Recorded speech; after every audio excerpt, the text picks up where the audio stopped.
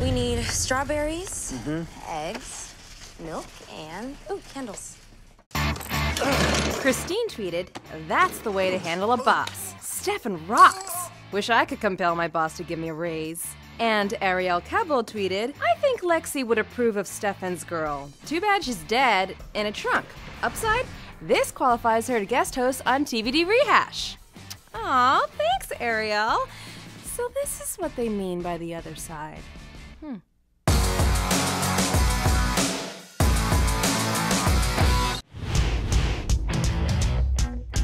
Welcome to the Vampire Diaries Rehash presented by AT&T.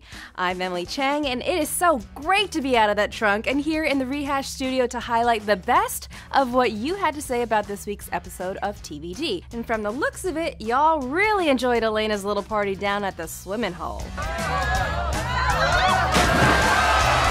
And it's a perfect dive for Elena.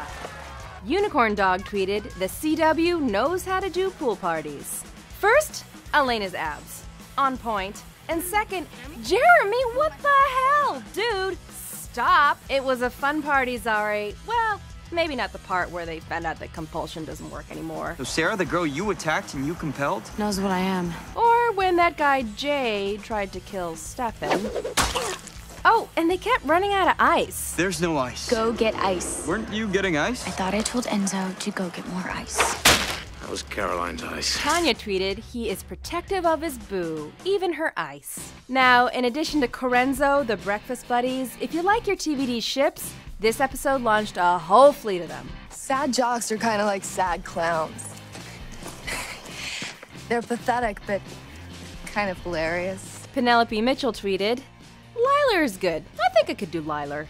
Hear that, guys? It's happening!" And newcomer Liam, aka Cute Brag, kissed Elena, and Joe immediately tweeted, "Paws off, Liam."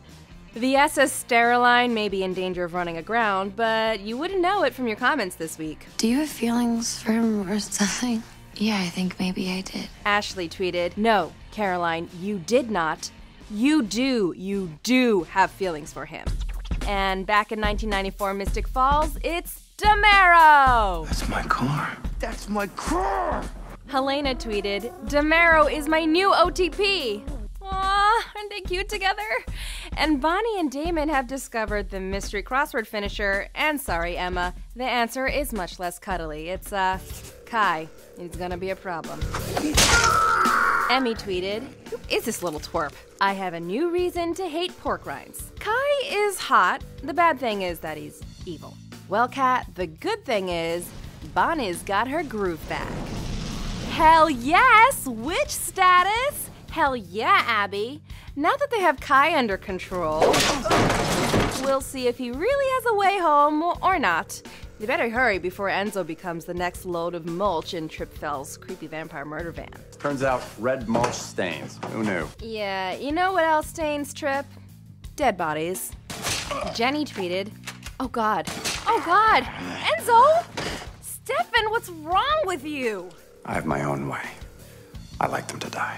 Just make sure it's painful. Never thought I could dislike Stefan. The day has come. Someone save Enzo! Save Enzo, huh, Andrea? You guys did see what he did to Ivy, right? It's okay. I mean, I get it. He's charming. Just saying. My character spent all episode in a trunk. That's all. Well, okay, seriously, I had a lot of fun reading all your great comments this week, so be sure to keep them coming our way on #TVD. You can also follow me on Twitter @Chihuahua.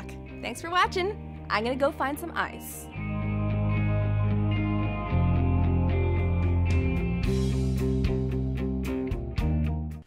Pork rinds.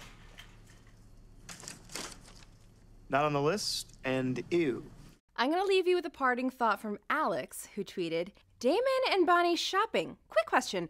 When they get what they want, do they just walk right out of the store or fake buy it? Personally, I totally fake buy. I mean, who wouldn't want to play grocery store in a real grocery store? Just saying. Let us know what you think of our show in the comments below, and click here for more TVD Rehash. Bye.